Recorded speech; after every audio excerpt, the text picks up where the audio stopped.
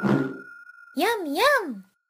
William Vaughn here with a quick introduction to creating a shadow catcher in MODO. In this scene, I've placed an image in the environment with the projection type set to front projection. I've set the texture camera to the default camera in the scene. We can see that the mesh item appears to be sitting in the image, but there's no shadow being cast from the item onto the ground surface. That is because there's no geometry to cast a shadow on. Create a flat polygon to use as a shadow catcher and assign a material to it. Add a shader layer to the shadow catcher's material group and change the alpha type to shadow catcher.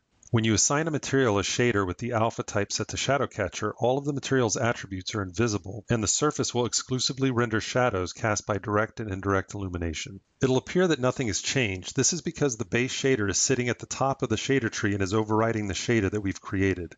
Drag the shadow catcher material group above the base shader to complete the setup. If you don't want the shadow catcher to also be reflective, simply adjust the material attributes. Oh, look at the time.